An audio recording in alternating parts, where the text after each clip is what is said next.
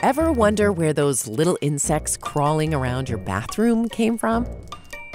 Bad news. Your drain.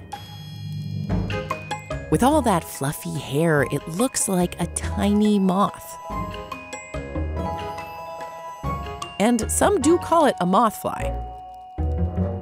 But a fly it is. A drain fly. It's called Clogmia. How appropriate. It grew up over several weeks, out of sight among things you thought you'd washed away. Drain flies sneak in from the outside, through a crack in an old pipe, for example. To sip some water they sensed with this long mustache, their maxillary palps. And here on the plentiful gunk in your pipes, they'll grow a family.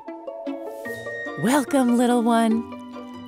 The larva is the length of an eyelash. That gunk it lives in, those are bits of you, hair, saliva, and food. They make a nice meal for bacteria and fungi, which form this dark, living slime called a biofilm. This is what the larvae feed on. It also keeps them well moisturized. If the larva ends up submerged, it can still chow down. It sweeps slime particles out of the water with a hairy mouth part called the labrum.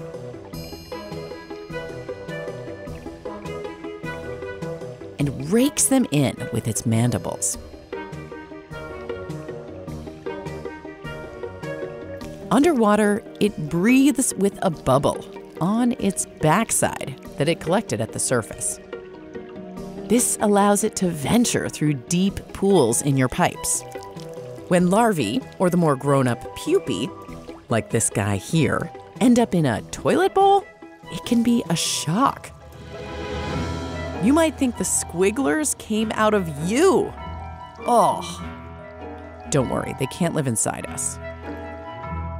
And even though the drain flies in your bathroom muck around in bacteria, they don't really spread it to humans. They're not interested in landing on us or even leaving the bathroom. They're in their happy place. When you wash your hands, they protect themselves from the water with their hairy wings. Each hair has ridges that trap air so that drops roll right off.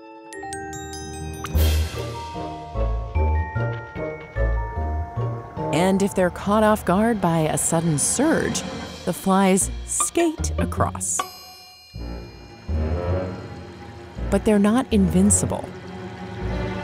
When they get trapped underwater long enough, they can drown. If you find you really need to get rid of them, drain cleaner helps, but it won't keep them away forever.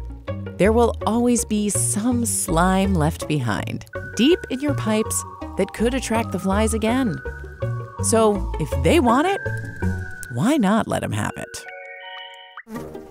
Laura here. Did you know that flies have a secret set of limbs beneath their wings? No?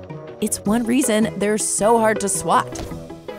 Watch that episode next. See you there.